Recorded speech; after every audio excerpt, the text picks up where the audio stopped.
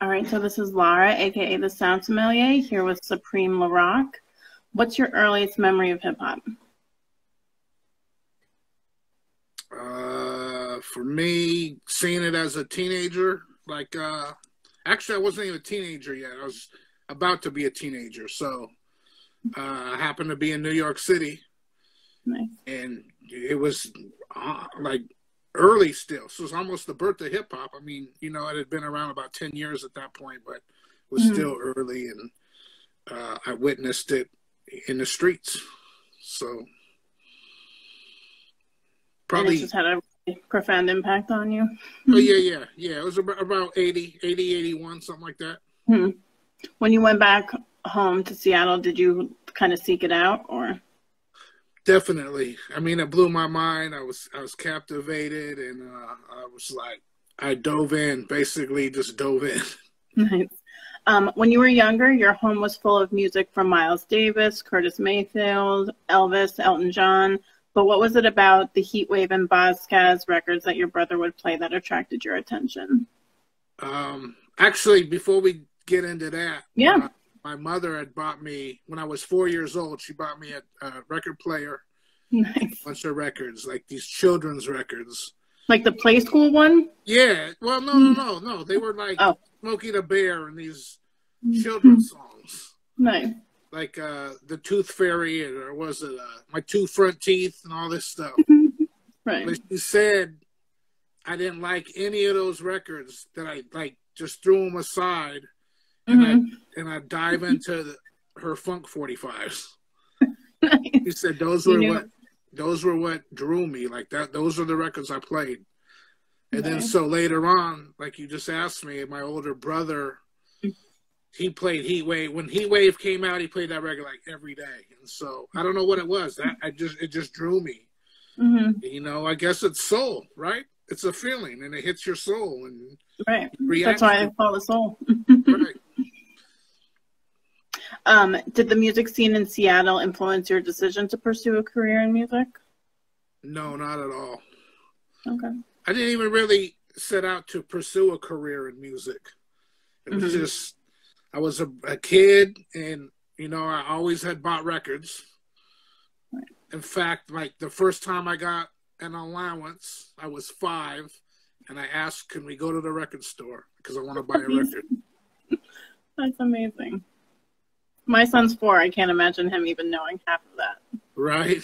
I mean, it was a different time, too. Right. Do you remember the first time you went digging? Yeah, I was in high school, and a Village Voice came out about hip hop. Nice. I don't know if you remember that issue, but Bam put like 100 of his favorite break beats in it. And I remember I think a friend that of mine weekend. still has it. That weekend, I asked my mom if she'd take me to drive me to the record store. So I went in with the list, because I was like, oh, I'm going to find all these records. Of course, I think I found 2 of them. I remember it was Baby Huey was one of them, and I don't remember the second one. That's still pretty good if you get 2. Oh yeah, it was pretty good. Like, I was young, I didn't know what I had or what I had found. You know what I mean? Right. Which areas do you usually spend the most time with when you go digging? Has that changed over the years? Well, see, that depends on the shop, because when I went digging, I started meeting serious Japanese collectors, and they'd come over here, and I'd go with them. Like, I thought I was thorough, and those guys would go through the whole store, and I'd say, like, why are you going through the classical section? And they'd explain, well, sometimes the people that work here don't know what they're doing, and they file records wrong, or people hide records, and there could be stuff in here. And so that clicked in my brain, oh, I need to start looking at everything.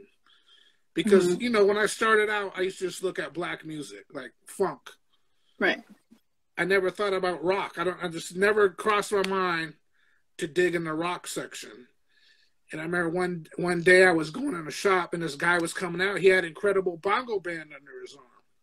And I stopped him. I said, hey, you found that in there? He said, oh, yeah. So where was it? He said, it was in the rock section.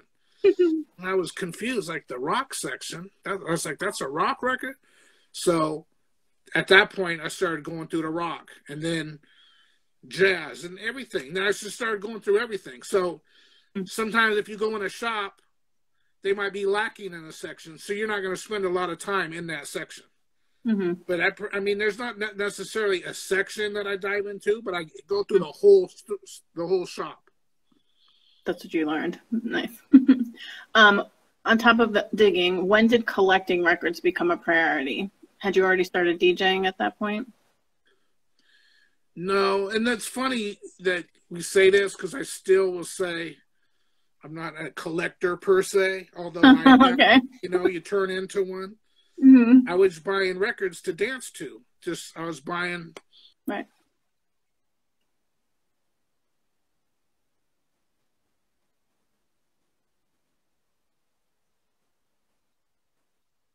Difficulty there. That's okay. Anyways, yeah, so I was just buying records, and then, next thing you know, you have a bunch of records. So when I would say though, around early 90s, 92 is when I kind of started seeing stuff start to dry up a little. Like you'd see easy records, like I would say, like things on the Kudu label, which were they're a dime a dozen, they're everywhere, and they're in every thrift store. And then one day I went out and I thought, wow, I didn't really see very many Kudu records today. And I noticed, things are drying up. Let me start buying things and getting serious. Yeah, I like that. Can you share a few that have remained in your collection since the beginning? I mean, all of them. There's not like so you don't really let go of there, but I won't say all of them. Let me say most of them, because I still get rid of things and I trade and I try to cut the fat and keep what I like, or just keep what I'm going to play, or keep something that's sentimental or something that means something to me. I don't want to keep everything. It'll just be too much. Do you find that you get doubles a lot or more than doubles? Oh, yeah. I used to always. I mean, certain records like Phaso or Giant or Power of Zoo, there's certain records I just ramp. I just always buy it every time I see it because I like the record. Oh, okay. So, I wasn't sure if you bought it because you're like, do I have it? Yeah, you're looking and then you have like 10 copies of it. You're like, oh. Yeah. So you were a member of the Incredible crew in the late 80s and had also had a cameo in Sir Mix-a-Lot's video for My Posse's on Broadway. How did these experiences lead to the formation of the Sharpshooters and Conception Records label, which you co-founded with DJ Sure Shot and Strath Shepard in the 90s? Oh, sorry. Did you hear my question? Yeah, well, I don't know what's happening with my phone. It keeps... That's okay. A lot of people are using the bandwidth. Right. Okay, so what was the question? Sure. You were a member of the Incredible crew in the late 80s and also had a cameo in Sir Mix-a-Lot's video for My Posse's on Broadway. How did these experiences lead to the formation of the Sharpshooters and the Conception Records label, which you co-founded with DJ Sure Shot and Strath Shepard in the 90s? The way I met Sure Shot was I had heard of him. He was a DJ around town, and I had heard of him, and I heard he was a heavy reggae collector, and I was looking for a reggae record. So I just approached him in the street one day. I said, hey, I introduced myself. I said, hey, I'm looking for this record. I told him what it was. He said, oh, wow, I'm looking for that record too. But he said, well, take my number. Maybe we can hook up. And then it happened that I called him, and he lived literally a block away. So I walked over there, and we hung out all night and played records and traded information. We just hit it off. And he told me, a friend of mine's doing starting a record label, because I told him I produced, I'd made beats and whatnot, and then so it was like literally the next day after I hung out with him, we called this guy, we played some beats over the phone, and it was Michael McFadden at Ubiquity, and he said okay, and he signed us, and so we were like, well, we just made up the Sharpshooters. We didn't really know, we weren't really a group or knew what we were gonna be, and he's like, we like to dress sharp, and we're some cool dudes. We the Sharpshooters. I was like, okay, I'm with it. Let's go. And then from there, I was working at a magazine called The Flavor, and that's where I met Strath. He was one of the staff members there, and I saw him. I saw his work ethic, and he was serious, and he handled his business. And I was like, well, if I'm gonna do my thing, I need someone like him on my team. What did you do for the magazine? I was a writer. I did a lot of, I did some interviews, but I did more so record reviews. Okay. Nice. So artists on Conception were well looked after. I read that there was a time when you were dead broke while everyone else involved with the label had full wallets. How did that mentality help drive your success? I just looked at it as if I was an artist, right? And I was on a label and I would have certain expectations. And the advance I had got from Warner Brothers was exactly for that, to pay our artists. So I remember that day, I paid everyone out, paid all our bills, and there was nothing left over. And so everybody was looking okay, and I didn't have anything. And I thought, man, I own the label, and I have nothing. And it was funny because I had just bought a new Mercedes at the time. And I remember all the artists were like, you only gave us this little bit of money, and you got a new car. And they thought I was, I don't know, not necessarily getting over, but they thought I had more than I had because I didn't have anything.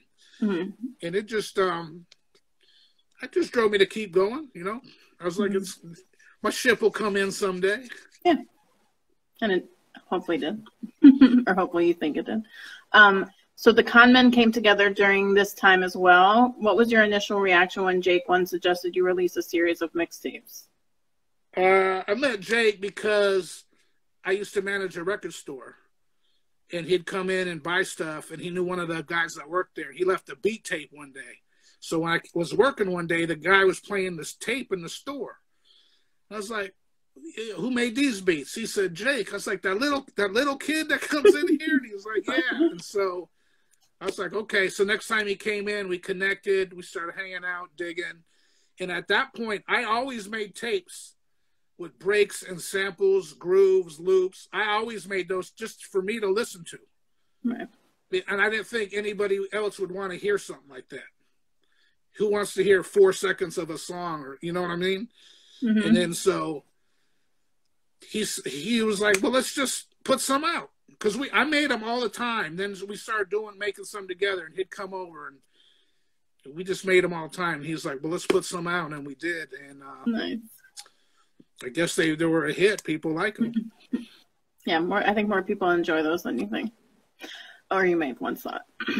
So you've always been a strong supporter of your city. When the first volume of Weedle's Groove was released more than 15 years ago, did you anticipate it would inspire an award-winning documentary, a second volume, a limited edition box set, and a longer-awaited reissue? No. The funny thing about that is I do a lot of reissues. I don't know if people know this. I do a lot of reissues, and sometimes my name ain't on it, or so you're not even going to know I'm involved with it. But I was doing a few reissues with Light in the Attic Records. And so they took me to lunch one day, and they said, if you could do any record you wanted to do, what would it be? And I said, oh, I would do this comp of Seattle soul and funk. And they looked at me like I was nuts. They weren't interested at all. And it kind of upset me a little bit, because I thought, well, you just asked me and I told you. Now you're not even trying to hear what I'm saying. And I remember I left kind of upset. And I remember saying, like, if I was Kenny Dope or DJ Shadow, you guys would be all over this, you know? Right. And I left, and about 20 minutes later, they called me, and they're like, well, let's talk about it. Let's see what you can bring to the table. So we did it. I think it might have been their bestseller to this day. I remember at one point they called me and told me, thank you. We love this record. It's our bestseller. And in the process, so we got all the musicians together to do a party, a record release party. I remember in the process, I mentioned, are you going to film the party? We can release it on DVD. We can release the performance. And they kind of giggled, and that was it. It was never talked about. And then they called me one day and they said, hey, we're doing this movie and we need you to come down here. I said, who's doing a movie? And it was the guys, the owner of the label. His girlfriend at the time was going to film school or something. So I guess she needed a project. Okay. And they're like, let's do this documentary on what's happening. And so it took off, which turned into another box set and a second volume, and maybe a third one coming up that I'm working on now. Very nice. The documentary features commentary from fellow Seattle native Quincy Jones. Are there other notable Seattle heavyweights who have aided in your growth within the world of hip hop? I mean, all of them, honestly, like Pearl Jam guys, and I mean Kurt Cobain. Without Nirvana, I might have not ever had a deal through Sub Pop or through Warner Brothers. Wow. Because when they got their deal and they had a lot of money, they could say, "Hey, and let's try this or let's do this." So it's like a long chain of connections, right, in a roundabout manner. Fair. So the first issue of Wax Poetics was published in December 2001 and featured write-ups on Madlib, Bobito, David Axelrod, as well as an interview with Cut Chemist and DJ Shadow. What did it mean to be featured in a magazine dedicated to the culture on beat digging? I mean, it was amazing. Even to be mentioned along those names or be, beside those names in magazines. And that was a long time ago. Like, that was a long time ago. And I'm still here and still around and still doing it. And I don't know. I guess when you love something, it comes back to you. If you put your heart into it, eventually it works out for you at some point, or you would hope so. Fair. Someone just asked, was gold a big thing all around the Seattle scene or just something Mix-a-Lot was talking about? That was just something he was talking about. Honestly, like, me and him were the only two guys that had gold chains out here. Those were some thick chains. So you're known as one of the most committed record collectors in the world with an immense collection that totaled around 50,000 more than 10 years ago. Where would you estimate that number is now? I'd say it's about the same. It probably went up to 70 or 80. Mm-hmm. And then I moved, and then it was just too much. And like I said, I got to trim the fat and just keep what I really like or what means something to me. So even now, I'm cutting stuff down. I feel like now, I mean, I'm running out of room, to be honest. I don't have the space. I feel like a lot of people say that that's when they start looking at what they have. Something's coming in, something's going out. You need to get a storage unit. I had 3 storage units. Oh, okay. You've said that when you collect records, you gain a wealth of knowledge that you weren't necessarily looking for. What is one story that has stuck with you that you gained from? I can't think of any stories off the top of my dome, but you learn, like, oh, Rudy Van Gelder is an engineer, and he engineered all the Blue Note records or all the Verve, and you learn all this other extra stuff that you weren't even necessarily trying to learn or figure out, but you learn it over the years, and then it just takes up brain space. You learn weird, goofy things, or like, this guy used to beat his wife, or whatever it is, whatever the story is. It's great for parties. Right. That's kind of what I think about that. In your interview with Elon Paz's Dust and Grooves book, which is right there, you mentioned 2 of your favorite album covers were designed by Basquiat, which have become rarities. Where did you find those? Because I want them. So I had heard Beat Bop when Star Wars came out. And I fell in love with the song. So, like, the second I heard it, I fell in love with the song. Nice. And I don't remember how I found out what it was. We didn't have internet and everything back then. Like, I don't even remember how I found out what the song was, but I found out the name of the song, and I went to the record store to buy it. When I bought it, it was on Profile Records. So as far as I knew, that was the original record. And I was at a record show not too long after that, and there was a collector there. And I was telling him about the song. He says, oh, you need the one with the artwork. And I was like, what are you talking about? He said, there's Basquiat produced it, and there's one with cover art. And that was kind of pretty early, like right around the time it had been released. So I started looking, and I actually found it in San Diego. There was a record dealer that had it, and I got it off him. So I've had 3 of them. And I've sold them for a pretty good price. People here, I have them, so they come and make me crazy offers. Of course, I kept one for myself. And then you know, I'm talking to other collectors, and then they're like, "Oh, well, do you have the offs? Do you have the other cover he did?" And so then I found out there's like two more. I think there's four records covers he did. Nice. So you're also quoted saying that Sade's sound is timeless and every album is great. How excited are you for her 6-album vinyl box that will be available on October 9th? Yeah, so I saw that like popped up in my feed the other day. I got real excited, and then I read about it, and it said it's just they're re-releasing her 6 albums in a box. Right. Which I already have. So I was at that point I wasn't too excited because I'm like, oh, they're just gonna remaster and repackage her catalog. So you're not like one for packaging. I feel like that's the reason why I want to get it. Nah, I mean, not exactly. I'm into everything OG. That's how I look at stuff. So I'm like, I have all the originals. I don't need it repackaged. I get it. So you've also amassed collections of toys, sneakers, posters, sunglasses, and more. But your boombox collection is what caught my attention. Are they all still functioning? Where do you find them all?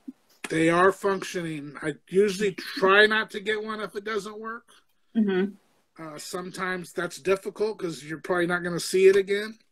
Yeah. And I find them just digging around at garage sales. I found one at a thrift store before. People's houses. You know, I was like, this is a funny story. I was driving down the street one day, and this guy's out working on his car, and I happen to glance over, and I see a boombox, a big one that I've been looking for, sitting in his garage on a shelf. So I made a U-turn, and I went, and I was like, sir, do you want to sell this? And he looked kind of sad because he said it was his lovers who had passed away. But then he said it gave him bad memories, and he let me have it. Like, not he didn't let me have it, but he sold it to me at a great price. Nice. But it's like stories like that, like just always. Another story that's funny is we used to have this swap meet out here, and I'd go like every weekend to look for records, and there was a guy there that only sold boom boxes, and he had like hundreds of them, and he had all of them. And at the time, I didn't buy them, and I remember I would walk by and I wouldn't even look his way because I just go straight to the records. What year was that? Was that like a while ago, or? That was, late 80s, early 90s. Okay. Yeah, it was a while ago. But boomboxes hadn't been out of rotation for very long. No. They were starting to go out of rotation. Right. That's why it was nothing to see them there. Like, okay, great. You know, you see them everywhere. I just think they were probably all dirt cheap and still, you know, brand new in the box. You could have got them. Your Next Level 3.0 residency in Colombia was inspired by music lovers across the globe going out of their way to build a connection with hip-hop's American roots. Do you think the pandemic has expanded the ways in which fans from around the world can access music they've never experienced before? Definitely, because everybody's inside. Everybody's on lockdown, so they have to get online when they get on. If you go and you listen to a song and then it suggests another song, or you see all these other things on the side of the screen, and you go down this rabbit hole, and if you depending on how long you spend, you might discover 50 new artists or 50 new songs from around the world. Very true. What can listeners expect when accessing your channel on Nerve FM? Okay, so my app, initially it was just going to be my mixes. And then I started adding guest DJs. If I think you're hot or you're a dope DJ and I want to put you on, I'm going to ask you, hey, do you mind if I stream one of your mixes? And so I've added guest DJs. I put in music from my vault, stuff I produced that never came out, stuff from my label that never came out, demos, live shows. So I'm trying to make it very unique, not like anything else. It ain't like Spotify or anything else. Right. Very nice. Are there any plans to bring back your podcast, Can You Dig It? I'm not sure. That was somebody asked me to do that. He was starting the Soundcasting Network, and he had a bunch of podcasts. He says, you know, you're a pretty big figure in town. I'd like to get you on, blah, blah, blah, blah, blah. I said, okay. So we started doing it. And then I stopped for a little while. It was a lot of work. I felt like almost like I was doing all the work. Although it was a team of us involved, I was doing all the editing and whatnot. And it's time consuming.